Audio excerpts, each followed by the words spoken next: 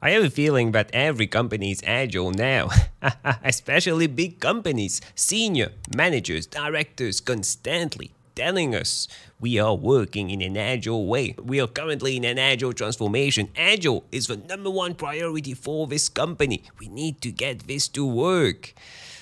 But I do a lot of training. I do a lot of training with these companies. And I'm always surprised to see people who have been using Agile for quite a few months, even some years, still don't get the basics. They still don't understand it. They think that Agile is about fun. Agile is about not doing anything at work, no planning, no documentation. What is this? In this video, we're going to talk about 6 myths. I use the term myths because they all seem to come from a partial understanding or a complete misunderstanding of Agile. Let's not waste any more time. Myth number 1, Agile equals Scrum. Agile and Scrum, same thing. I want to start with this myth because I often hear people saying we are using Agile project management, the Agile way of working, when they truly mean we are using Scrum. Same thing for this video. Some of you might have clicked on this video believing that I was going to talk about Scrum, some common Scrum myths. But nope, we're going to talk about everything Agile, not only Scrum. Scrum is a framework and process in which teams can develop and manage work. Agile is way more than that, bigger than that. It's a mindset, it's a way of working, a set of values, a set of principles. People can use Scrum as per the Scrum Guide 2020, but still might not use some Agile principles and values. Scrum is part of Agile, like other methodologies or frameworks.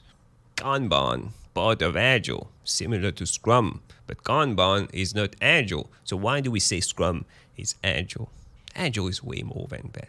Agile, the most important thing in Agile, I believe, is this mindset part. Changing this mindset and learning this wrong way of working that we have used for years and decades. Myth number 2, there's no documentation in Agile. One of the core values of Agile is we value working software over comprehensive documentation. When people read this statement, they can misunderstand it. They understand, most people, when they read this statement, they understand that there's no documentation in Agile. That is obviously false. In Agile, you can have as much documentation as you want. Documentation in Agile is treated as a deliverable, same as any other feature, any other user story. If the team feels that the documentation will bring value, the documentation is estimated, is scheduled, is planned, and the team works on the documentation. Same thing as a user story, same thing as a feature or something that the team is building. Where Agile doesn't like documentation is when communicating. Agile doesn't like that.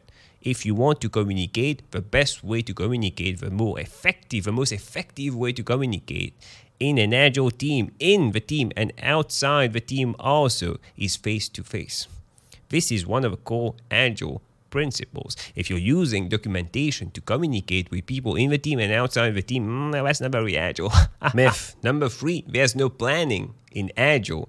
I'm often surprised when I hear that there's no planning in Agile, because when you compare that to the classic waterfall project management model, Agile, way more planning. I believe there's way more planning in Agile, but the difference in the waterfall model, you do planning, intensive planning in the beginning, done by a few people, maybe some managers, some tech leads, some engineering leads do the planning. But in Agile, you do planning consistently throughout the development at each stages. A lot of planning on a daily basis, and it's done by the team, by the whole team. There's some common sessions, events, meetings that talk about planning in Agile. First, release planning, where the team, they sit together to plan the future, predict the future, build a roadmap, a vision. A single team or multiple teams sitting together to plan this. Second, the sprint planning or the iteration planning. Maybe your sprint's 2 weeks, 1 month, but if it's 2 weeks, every 2 weeks you're gonna meet. You're gonna meet to do planning, to plan what the team will accomplish in the next 2 weeks. And then there's a daily Scrum.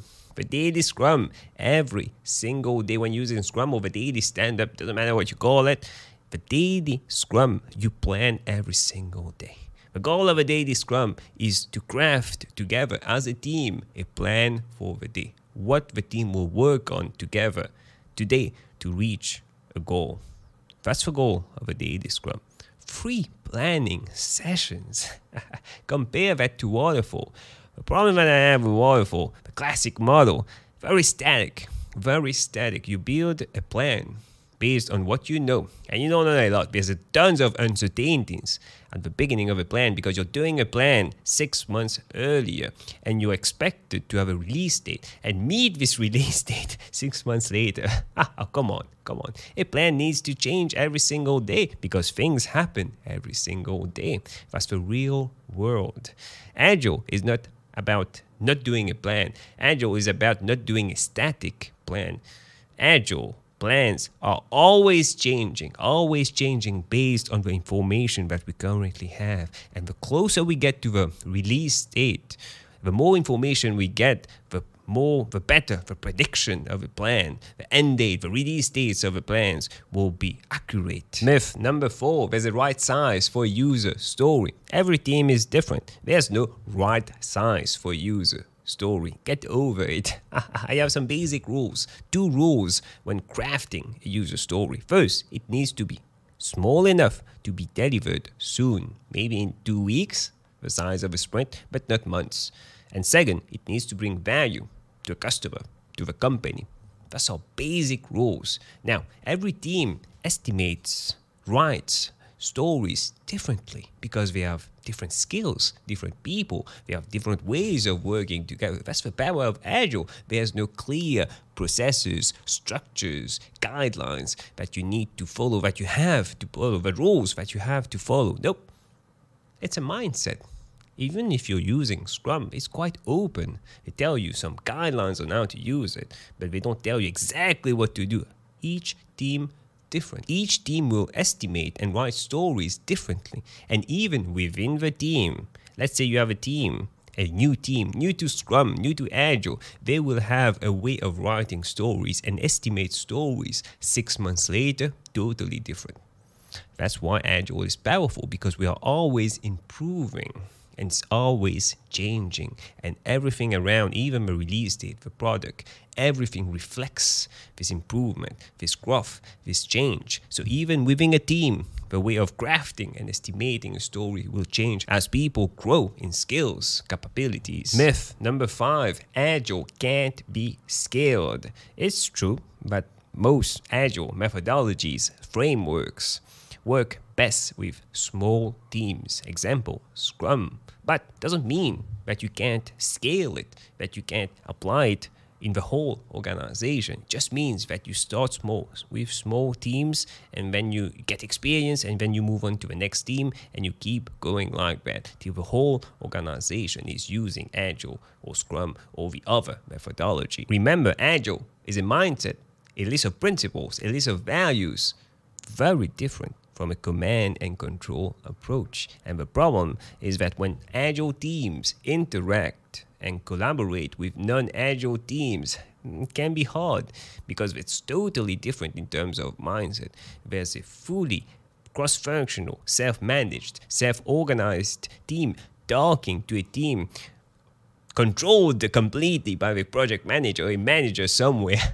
Obviously hard to interact. And when you scale Agile throughout an organization, you can't possibly make everyone Agile at the same time. You need to start small. And when you start small, this interaction between Agile and non-Agile teams, hard to do. That's why you need to start really gradually with small teams. You get experience, you get knowledge, you monitor the engagement, you take all this experience and you move on to transforming the next team. In Agile, using Scrum, using Kanban, and again, you get this experience and transform another team, and you repeat the process until Agile spreads like wildfire throughout the organization.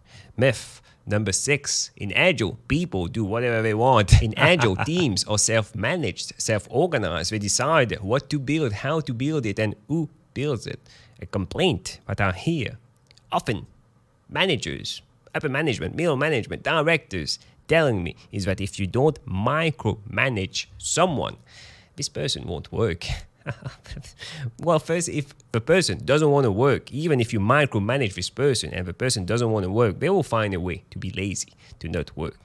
So your point doesn't make any sense. The goal of self-organized teams is to get better engagement, more motivation, and bring the decision-making power where it's supposed to be. In the team, not with a manager somewhere who doesn't know the product, doesn't have the skills to develop a product, who knows best about the product and how a team should work.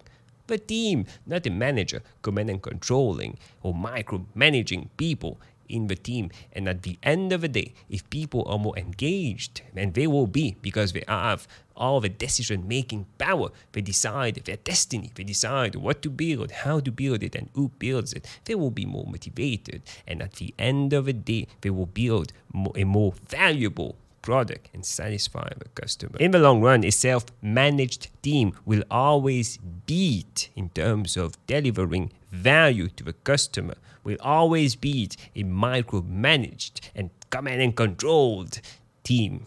Which brings me to my next point. If you want more tips, insights on Agile, Scrum, personal growth, click on the video that stands out the most on the screen right now, and I'll see you in a few seconds.